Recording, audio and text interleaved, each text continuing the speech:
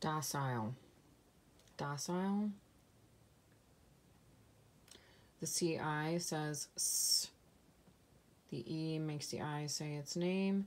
Starts with a D. We know that because we would make, if we're going to draw the D, we would make it from a C into a D. Docile. It is an adjective. So it describes a noun, which a noun is a person, place, or thing. So this adjective would describe a person, place, or thing. The meaning, easy to train or handle.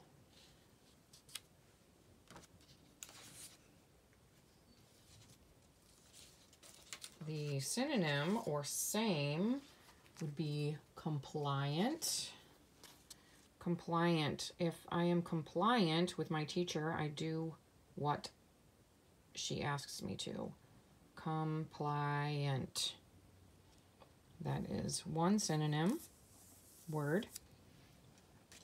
And obedient is the other one.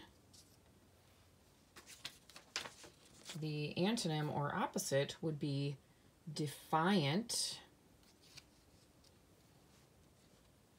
and disobedient. Dis is not obedient. Disobedient. And my example, in a sentence, is Bella's docile dog won the prize for best behaved pet at the show. Docile.